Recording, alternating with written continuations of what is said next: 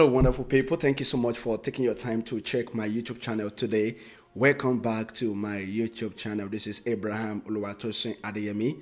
In my today's video, I want to talk about how to know that you are called into the ministry. How to know that you are called into the ministry.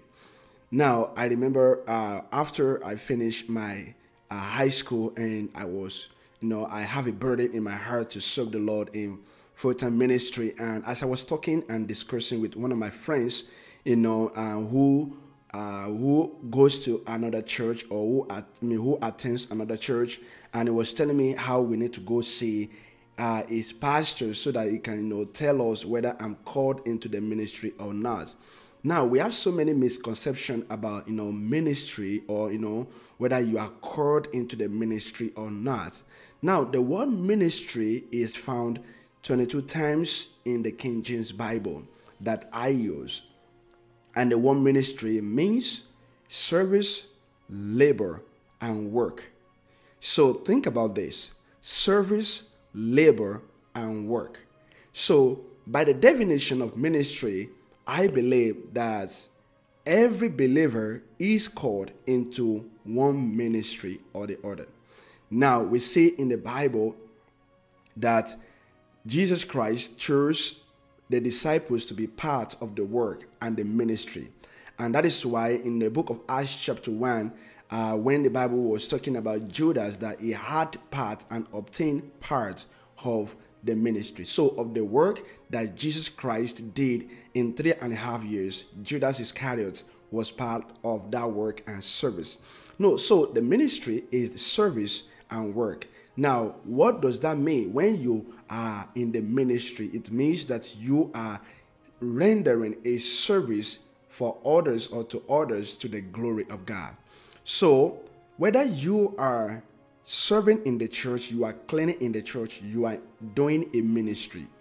Whether you are singing in the choir, you are doing a ministry.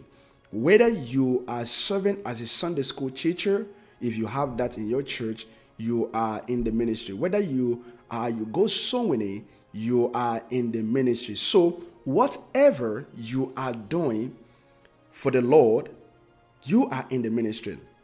And there are so many examples of the ministries that we can be involved in. In the book of Acts chapter 6, when the Greek, they murmur against the Hebrews because their women were neglected in the daily ministration.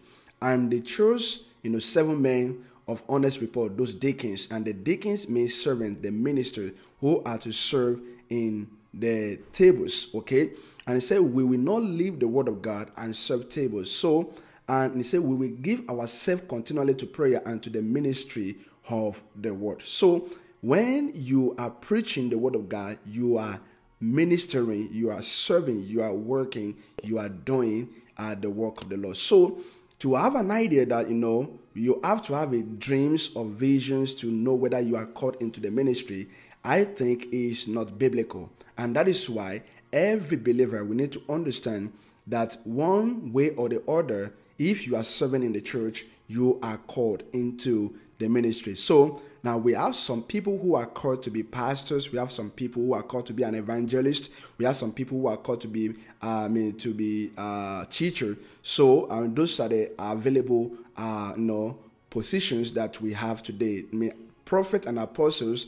I believe that those titles and offices are no more in operative today, because we have the completion of the word of God. We do not need any more extra biblical revelations, and we have the revelations that God wants us to have today.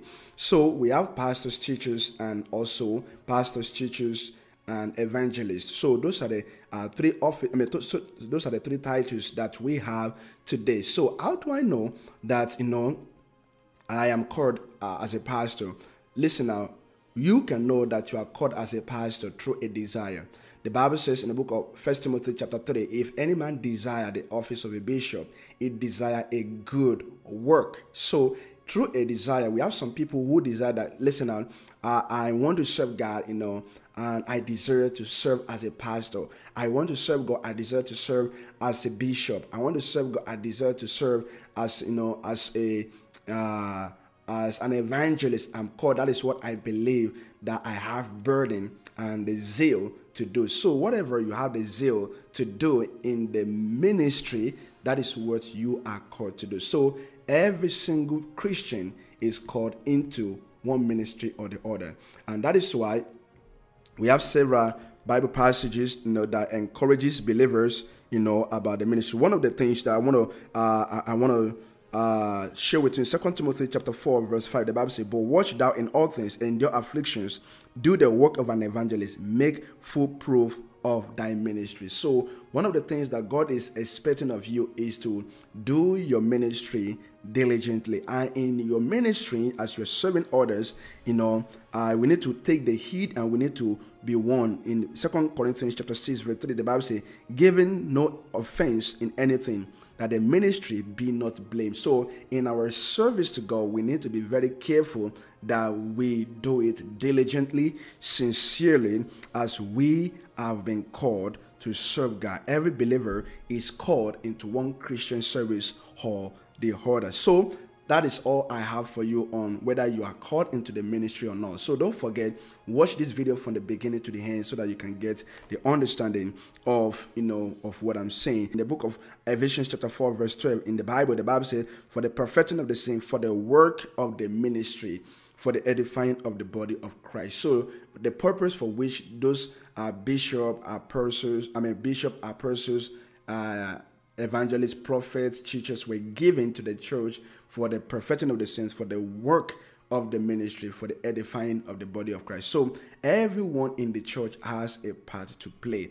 All right, thank you so much for watching my YouTube channel, and the Lord bless you.